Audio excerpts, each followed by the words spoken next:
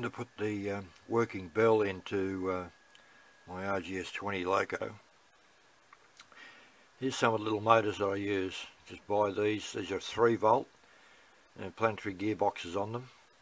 So this is the one here now. I'll concentrate on this one. This is the one we're going to put in. So I've got a sleeve of evergreen styrene that I put around that, and then the base. I put a base on there as well, so that when the crank wheel turns, I've got clearance. It's not going to rub against anything.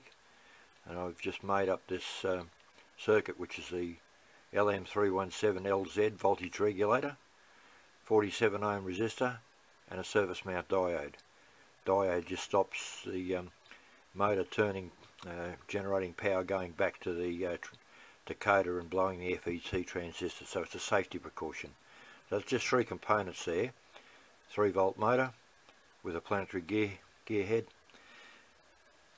and we'll show the what I'm doing here with the tender there now, the cabin.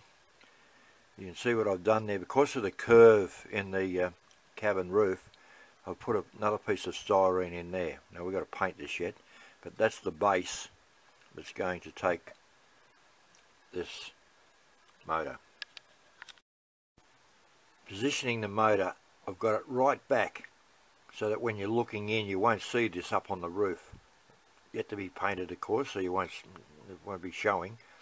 But that crank wheel has got to have the clearance to be able to turn, and the wire, which will be 8 thou phosphor bronze wire, which I'll chemically blacken, that's got to be able to run out through the front opening here and out to the bell. I've run the blue and the green. I always use the green, which is default on F1 anyhow, so I just dual mode that with the bell sound. The common blue, that's coming up into the circuitry, which I just showed there, and then the motor, the 2 terminals off the motor will go onto this as well. So 2 wires in, 2 wires out to the motor, pretty simple, and then the linkage wire out to the bell itself to make that turn. This is an important part. To stop the whipping that the bell rope could make going through the front wall of the cabin, making a little T-shaped elongated rod hole for the track spike as it turns. As the spike goes up and down with the rotation, that'll stop the whipping or reduce the whipping a fair bit. So what we do with that there then is we bent that pair of pliers, little pliers I've modified, bent that, and now I'll just solder that to keep those the wire end attached, and then that'll be right to be put on, and then we'll chemically blacken it. Okay, so here's the test. I just made a little styrene washer to go on the outside, and you can just see the clearance. That's trying to lift a little bit there, simply because that's too low. Getting with that washer on there, and you need the washer, you've got to make sure you clear the back wall of the tender cabin, so when you're positioning this in there, that's completely clear to turn freely to make the bell swing, so the bell's going to swing backwards and forwards off that. I'm just testing that that's going to turn in there and clear very well to get the bell to turn. So that's the position that's going to be in. Got to be painted, of course, and hidden, but that's just testing before you put it in. Make sure you're going to get a good swing. The motor's been painted now, and I've used ACC gel glue to glue that styrene base onto the styrene pad that we put in previously. Now that's turning there now, just on DC power. But you can see the distance that I've got here there now.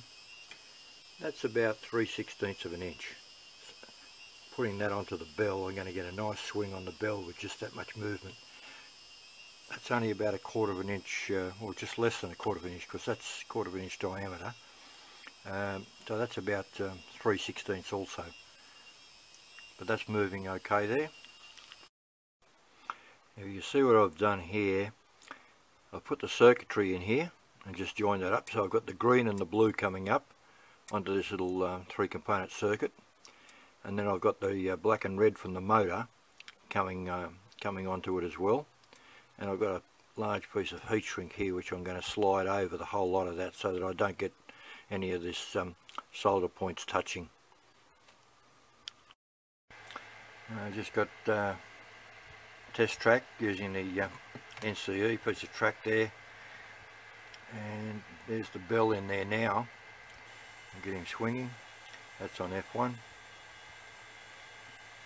All we've got to do is now is dual mode this so that we've got F1, the green lighting function, with the sound.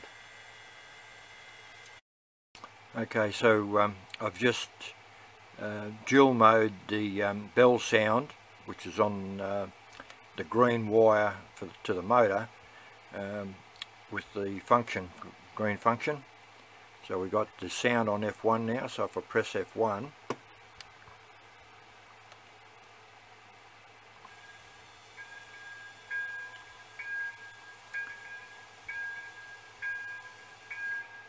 so there we go, there's the dual motor there now.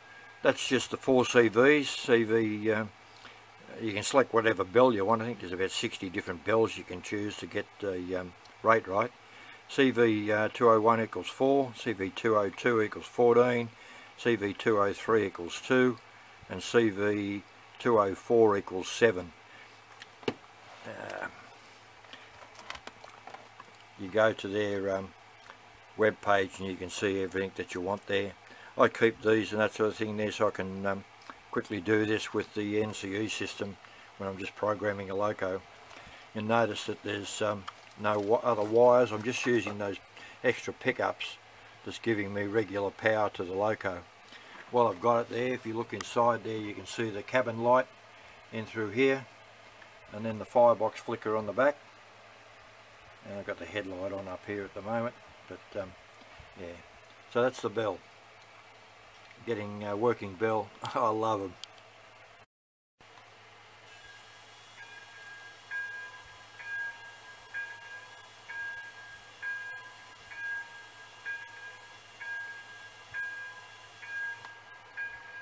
There you go.